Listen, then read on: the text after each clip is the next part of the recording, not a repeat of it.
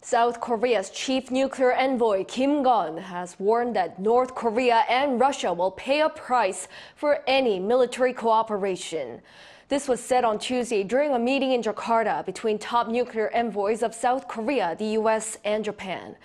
Referring to the White House's recent claim that Pyongyang has provided military equipment and ammunition to Moscow, Kim Gunn said such actions are a clear violation of the United Nations Security Council resolutions. He added that the three countries will step up efforts to denuclearize the North.